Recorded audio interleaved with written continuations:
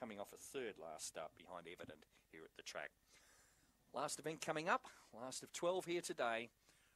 Light rain starting to fall. They're set for a start. Ready and away.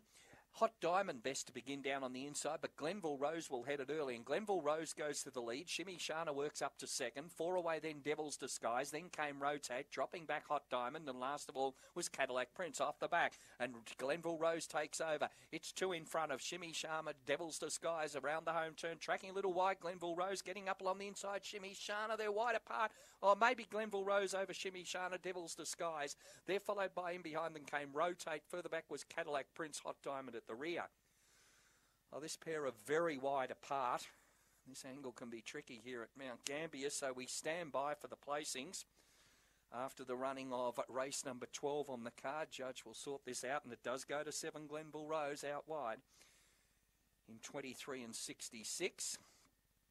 Defeating number 8 Shimmy Shana nearer the inside, and number 2 Devil's Disguise third. 7, 8 and 2 in the last in 23 and 66, with number 5 winding up fourth, Rotate.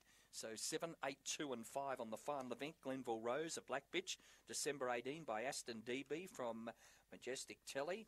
And Richard Clayfield is the owner and a trainer.